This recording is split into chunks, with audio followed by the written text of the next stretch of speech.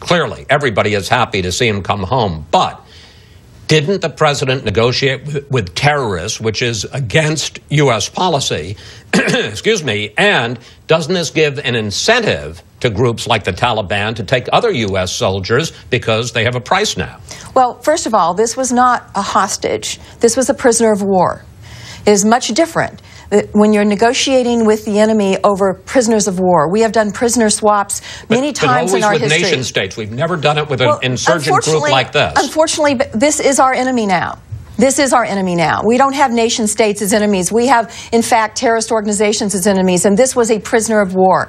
I guarantee so we negotiated with terrorists. I guarantee you, Chris, that if, in fact, this man's life had been lost, and it came out that we had this opportunity, and our commander-in-chief passed on it, the Republicans would be going crazy right now. We saved this man's life. The commander-in-chief acted within his constitutional authority, which he should have done, to in fact get that man after 5 years of captivity. I'm very proud that we now have no POWs left in Afghanistan, and the president should be proud of it also.